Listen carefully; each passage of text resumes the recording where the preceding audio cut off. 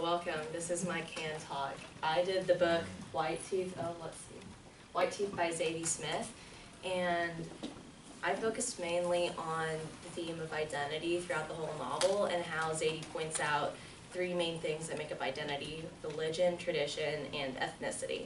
But first I'll just give a brief summary of the novel.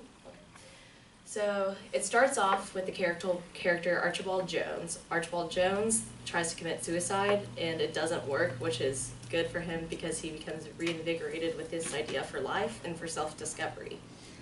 After that, he meets this girl named Clara, who has just escaped from her mother, who is a Jehovah's Witness, and her whole life she was raised with this ideology that she was constrained to, and she just felt kind of attacked the whole time. So she marries Archie because she wants to escape her mom. His best friend is Samad Iqbal, and he also is married, but they have an arranged marriage because he comes from Bangladesh and they have a very strict Islamic religion. Now, they both have children at the same time, like both of these sets of friends, and the book follows two generations. So the first generation is Archie and Samad, and then the second one is their children.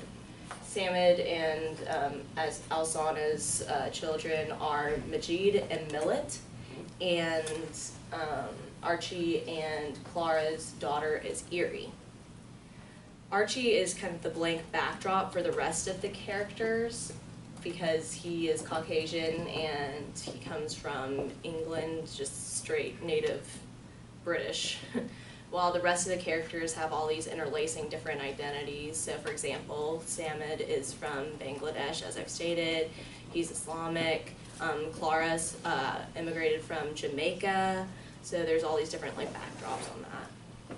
Oh, and then to complete the summary, basically, I'll give some more analysis later, but Samad really wants his children to become just like him and to be strong practitioners of the faith. And when they don't, he sends one of them, without telling his wife, to Bangladesh to practice religion for 8 years. And when his son comes back, he is an atheist, so that did not work out as well as he planned. And then his other son turns out to be the most extreme fundamentalist version of Islam, and he joins this kind of terrorist group called Kevin. So Kevin, ha! So the first identity I'll focus on is tradition. Tradition. Tradition, the first generation fears the consequences of not assimilating into this white culture where a majority of people are Christian, white, really not accepting who they are, except for Archie, of course. But Archie does view some of racism through proxy of Clara, because sometimes people will be rude to Clara, they will say, don't bring her to a business event because she is black. So, and by the way, this is in the 70s, 80s, so just to give you a time span of that. So in tradition, there's also the multiple person perspective, which gives the multiple cultural identity analysis of that as well. So each chapter is a different person. And then for ethnicity, as I've already explained, there's the Jamaican, the Bangladesh, the English, and then the second generation, of course, is the dual citizen aspect of it, and the struggle to demonstrate the effects of globalization in England. So Archie and Clara's daughter Erie, she feels like she doesn't fit in. She walks and talks like a British teenager. She says all the same slang and jargon. She smokes weed with her friends on the weekends, but she tries to dye and straighten her hair to make herself look more white, and it just makes her really sad and unhappy with herself. And then religion. is the last one, and religion, I mostly focused on the Jehovah's Witness aspect and the Islamic aspect because it's the struggle to provide a pure religious identity in the Western world, which often calls into question the validity of their own religion. So even though Samad focuses on trying to impose his religion on his wife through beating her, and then she beats him back, so he fails in that aspect. But he also fails in the aspect of passing on his religion to his children, because again, they decide not to conform to the Islamic religion. And he himself fails at the religion when he cheats on his wife with his son's music teacher. So he kind of like guilt trips himself, and he's like, well, if I can't be the perfect Muslim, maybe my children can. And then they don't even end up being, so it's kind of a failed attempt.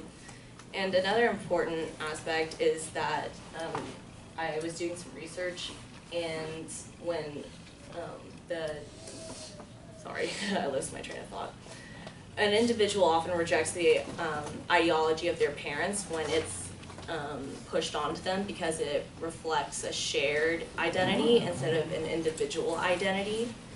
And so when the objection of religion becomes more of an idea of perfection instead of like this family unity, the whole family structure dissolves in itself, and that's what you can see happens throughout the book.